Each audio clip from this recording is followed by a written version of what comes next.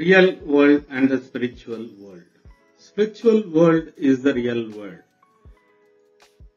To be spiritual is to see the reality, drop the falsehood, move away from contradictions.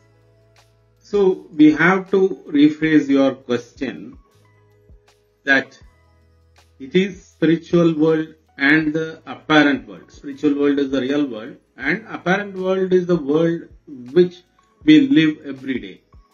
It is full of contradictions, violence, both physical and psychological, falsehoods, jealousy.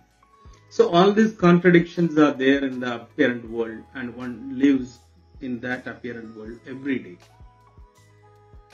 And no one, even when one sees the fallacy of it, anyone can see the fallacy of this due to the contradictions.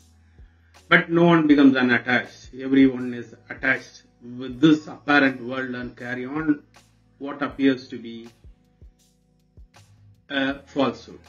Carry on with it, attached to it. So if you are carrying on with it, if there is no other go, but still if you are not attached to that, attached to the outcome, the results, then you can move away from this apparent world into the inner world of reality, not the projections. The apparent world is a projection.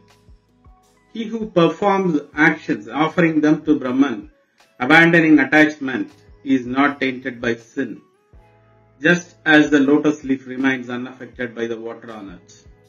Just like the water leaf is unaffected by the water on it, you can remain unattached to this world, so you are not accumulating any sin. This is in Bhagavad Gita. So J. Krishnamurti says, if you understand what is known, you will experience the extraordinary silence, which is not induced and not enforced. That creative emptiness in which alone reality can enter. It cannot come to that which is becoming, which is striving. It can only come to that which is being, which understands what is reality. Not in the distance, it is unknown, it's not far off, it is what it is.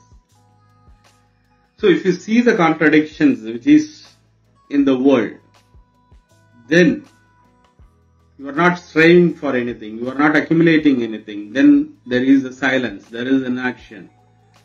There comes the reality, there comes the unknown, not in the striving. If you can understand that, then you will know the truth.